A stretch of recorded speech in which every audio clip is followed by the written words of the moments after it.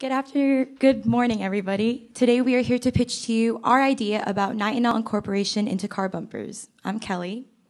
I'm Ryan. I'm Sean. I'm Tristan. And I'm Macy. And the other member of our group is late, and we don't know where she is. Oh my gosh, you guys, I'm so sorry I'm late. I just got into an accident on the 405 freeway. There's dents in my car. I don't know what to do. Please help me. Don't worry, Kaylee. We have a solution for you. Our Nitinol incorporated car bumper can fix those dents, no problem. Nitinol incorporated car bumper? What's that? Well, our car bumpers use Nitinol, which is a shape memory alloy, which will help buffer out dents in the car. Why can't I just go to my auto body shop and get it fixed there? Why do I have to buy it from you guys? Well, the Nitinol car bumper is meant to be fixed anywhere you have heat and anytime you need to apply it. Our product has many benefits other than convenience. One of these benefits would be that it allows for a better car ownership experience, and that when the dent gets reformed, it's still aesthetically pleasing to the customer. And it's environmentally friendly.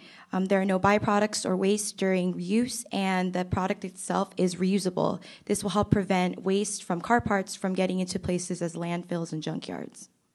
I'm interested. Aren't you guys? So, show of hands, how many people in here have a dent anywhere on their car? So as you can see from the many hands, there's an importance for having Nitinol being incorporated into a car bumper because the bumper is a common spot for dents.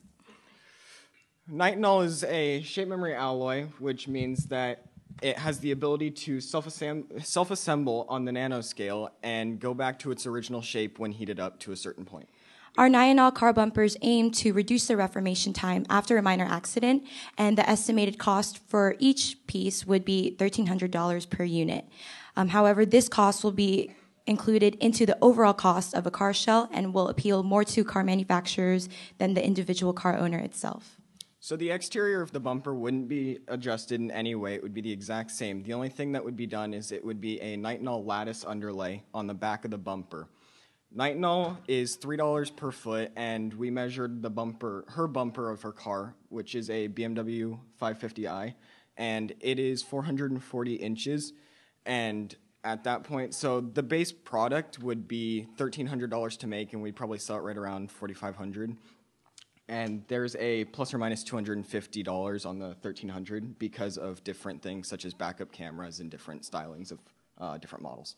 And even though the Nitinol will cost about $1,300 to produce, we plan on proposing this to car manufacturers at a price of $4,500. So why should people buy this from you guys? The competition right now is there's nobody that's looking into that we've seen into putting Nitinol or any other shape memory alloy or polymer into the car bumper. So it's one of a kind, and it would be using the exact same material that everything else has for like fiberglass, but it would be having the ability to repair dents. And also, standard car bumpers are becoming more and more expensive, despite how the product itself is not becoming any better. We plan on using more and more technology to make these car bumpers more affordable and, more useful. But what's the catch? Well, potential hurdles we do have would be damage to the exterior of the car, which deals with the car paint itself. However, we plan on using this with another nanotechnology, which is self-healing materials, which also, when heated, repairs back to its original shape. So what we're looking for is $250 or $250,000, and a little bit of a difference, and it would be used for a workplace, workers, materials, manufacturing, and everything like that. And alongside these initial costs, we have created some business goals for our product.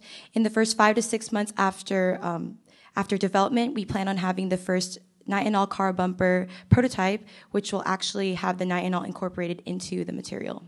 After 8 months, we'd like to present the prototype to every car company and see if anybody would be interested. And after a year, we'd hope to actually have a Nitinol car bumper implemented into at least one car model.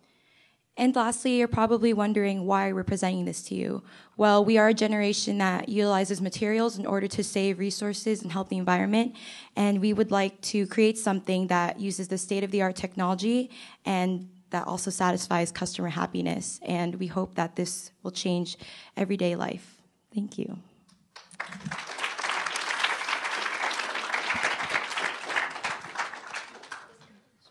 So I'm interested in why nitinol is so expensive. When you get it, when you talk about $3 per foot, is that a linear foot, a square foot? That is per square foot. Per square foot? Yes. And is that just a square foot lattice? We're going for a little bit smaller of a than a square foot. Nitinol creates a lateral and vertical support under the bumper, so that's why we would prefer to incorporate it straight in. But that size of maybe 6 inches is ideal. But yeah, that's what we're aiming for. And have you thought of any way to lower the price of it, or is it intrinsic because titanium or nickel or something's expensive about it? Nitinol is right now the cheapest self-assembly shape memory alloy. Like there are other shape memory alloys such as ones that contain gold or titanium or platinum or gold, which are more expensive. So as of right now, this is the cheapest shape memory alloy. Thank you. I'm going to ask my question, but maybe our scientists can help with this. What happens when the car with a nitinol-lined bumper goes to the junkyard? What happens with it in the environment? I'm just asking. By the way, I learned a lot from your presentation, so I'm looking to learn a little more. So I'm just wondering what the environmental impact of that is. So the environmental impact is kind of similar to just any waste. There's not really any byproducts of just nitinol sitting there. Another thing we were looking into is shape memory polymers, which we can make the entire bumper out of and not have to waste anything at all because it'll reform itself and it'll also serve as the bumper itself.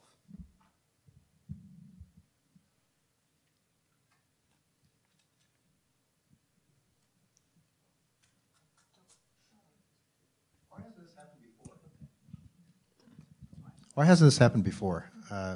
There's a lot of knowledge about nitinol, and we've other teams mentioned it as well, but this is pretty obvious application. Do you have any theory about that? Yeah. Well, nanotechnology is a new science, and not many people know about it yet, except, well, all of you guys do, but not the common everyday people who don't study nanotechnology don't really know. So hopefully nanotechnologists can use this in the future. Do you have any IP protection that you're contemplating around this? Patents, trademarks, that sort of thing? We plan on, if we would continue in this, we would plan on patenting the lattice layering on the back of the car, and we would be able to present it to companies, and nobody would be able to steal it. Pencil liners always.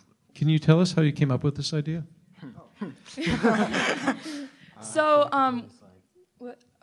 So we're all high school students at Valencia High School, and going around the parking lot, there's dents everywhere.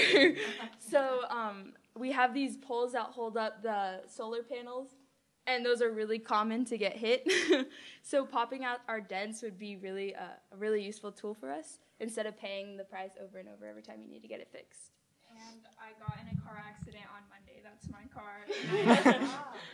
My bumper is all dented, so if I had a nitinol incorporated car bumper, my car could be perfect right now.